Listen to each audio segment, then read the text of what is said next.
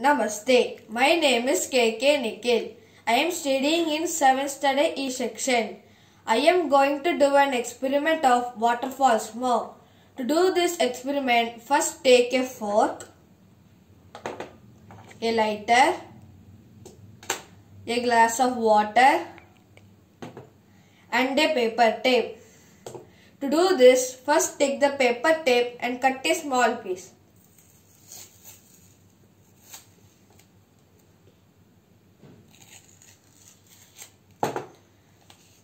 And roll it. We should have a small hole inside the roll.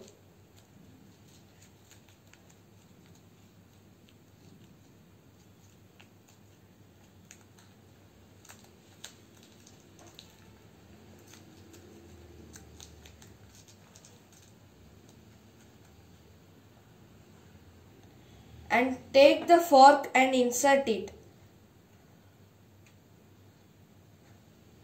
And take the glass of water and take the lighter and light it.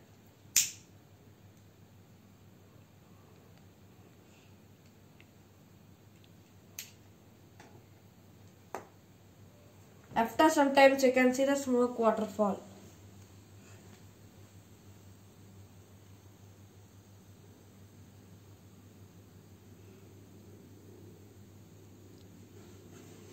This happens because the smoke is heavier than air, but normally it floats upwards because it is hot.